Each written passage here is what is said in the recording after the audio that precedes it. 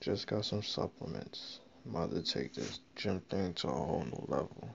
Um, Not fucking with it just to be like, yeah, I'm in the gym. Fucking with this shit to be like, I see my gains. So I just got some protein powder, just a little bit, not too much. Branched chain amino acids, and what was the last one? Creatine. Now, normally I don't like fucking with creatine. I've been in the gym for years now.